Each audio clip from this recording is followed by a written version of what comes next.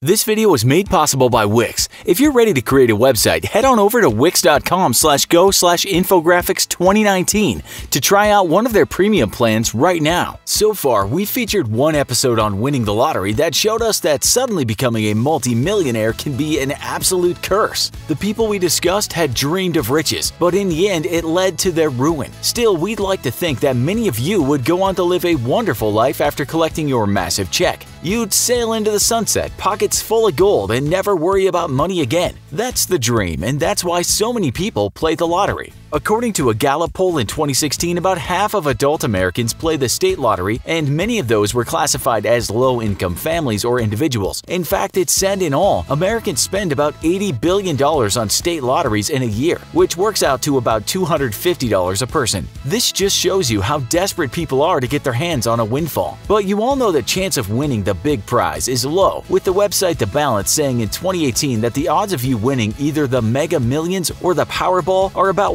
175 million to 1. Yep, you've all heard this before, but we'll say it again. You have more chance of being struck by lightning. CBS News reported that your chance of being hit by a bolt in any given year is about 1 in 960,000. Your odds of being struck twice in an entire lifetime, if you live until the average age, are about 1 in 9 million. This shows just how hard it is to get your hands on the big prize. If you're in the USA, you have more chance of being bitten by a shark, being seriously injured while on an amusement park ride, dying in an act of terrorism, and much more chance of being mauled by a teddy bear. We think you get the picture. But what if you had a hack, a system, a way of lessening those odds? Is that possible? And if it was possible, wouldn't all great mathematical minds and members of the mafiosi already achieved a win? Welcome to the story of Jerry and Marge Selby. This couple were in love in school, and they are still in love now as they enjoy their autumn years. They have lived in a very small town in Michigan called Everett for many years. They had 6 kids and ran a convenience store and were well known to the other 1,900 inhabitants of the town. The American news media told us that Marge worked magic making sandwiches at the store, while Jerry took care of vice and liquor and cigarettes. She was 62 and he was 63 when they decided they'd had enough and sold the store. What was their plan? They said it was just to put their feet up, relax, catch up on some TV, and take it easy. They hadn't even taken a day off or at least closed the store in 17 years. This was a deserved retirement, and they were certainly not planning on becoming multimillionaires. Then one fine day, Jerry noticed a new lottery game called Windfall. He later told the media that he'd always been good at math and had in his younger years gotten a degree in the subject. When he looked at this game, he immediately had one of those great eureka moments. I read it, and by the time I was out here, I knew what the potential might be, he told CBS News in 2019. The year he made his fateful discovery was 2003. So his discovery didn't come by months of investigation. He said he realized after a mere 3 minutes or so that there was a loophole in this lottery, or what he called a special feature. He explained that with a lottery such as the Mega Millions, the prize money goes up when no one wins the jackpot. The difference with Windfall was that when no one took the big prize, the jackpot rolled down, so the people with fewer correct numbers won. The prize wasn't as big, of course, but at least the people who had gotten fewer numbers correct all got a decent payout. To you and me, to most people, we might not see anything special about this. We certainly might not be thinking that millions of dollars are coming our way. But old Jerry was a smart cookie, and he immediately spotted a way to crack this lottery. We're gonna let Jerry explain his system to you because he can do that clearer than we can.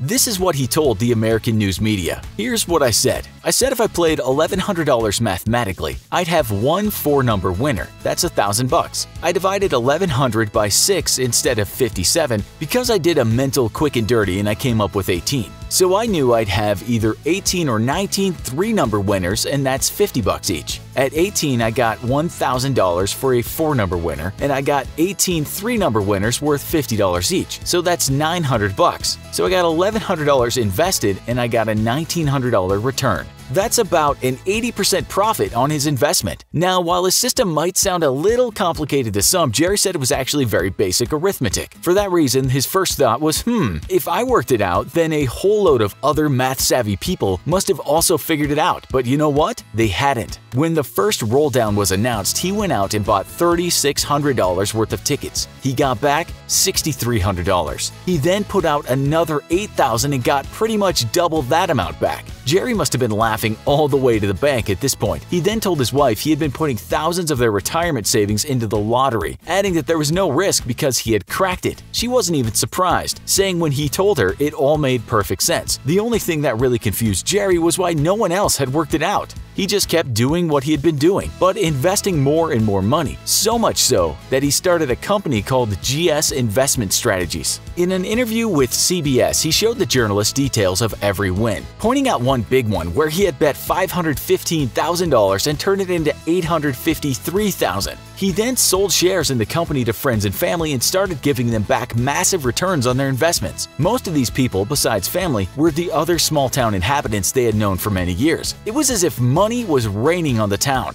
Jerry explained to them the math behind it, and he also told the media that it made perfect sense to them. They all did very well out of it, with one of Jerry's friends saying, "It helped me put 3 kids through school and 1 through law school, so it was quite beneficial to me." By 2005, Jerry had 25 members of his lottery club, and they were all winners. Some of those people were police, a factory manager, and a bank manager. But then, Michigan suddenly closed down the game, saying lack of sales was to blame. It was game over, and we all know that good things don't always last. But then the sun shone again over this little town. One of Jerry's group members told him that there was a game in Massachusetts that had quite similar odds. Jerry told the media, "So I got on the computer, I looked at the game, and once I researched it, I got back with him and said, 'We can play that game.' Indeed he could, and he said it only took him about 10 minutes to find the solution to guaranteed winning in that game." The group started throwing cash at Jerry again. For 6 whole years, Jerry and Marge would drive 900 miles to Massachusetts when they saw that there was a roll down. They'd walk and drive all day, buying hundreds of thousands of tickets. Just doing that took effort, and the couple said it became more like a job, sometimes working 10 hours a day. They saved millions of losing tickets just in case anyone investigated them. What they were doing was not illegal, they were just playing the game, but they needed proof of that. The couple also said that they didn't mind at all the long drives and the hard work, only because it always led to their friends and family winning.